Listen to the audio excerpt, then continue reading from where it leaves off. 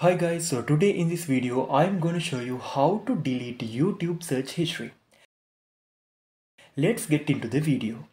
Now first open the YouTube app, then click the profile icon at the bottom right corner. Now click on the settings icon at the top right corner and you need to go to it.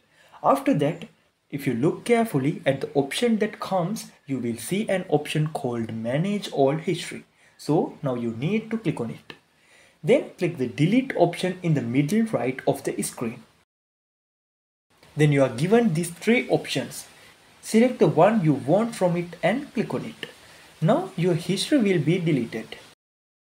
I hope this video is helpful to you guys. I will see you guys in another video soon. Thank you.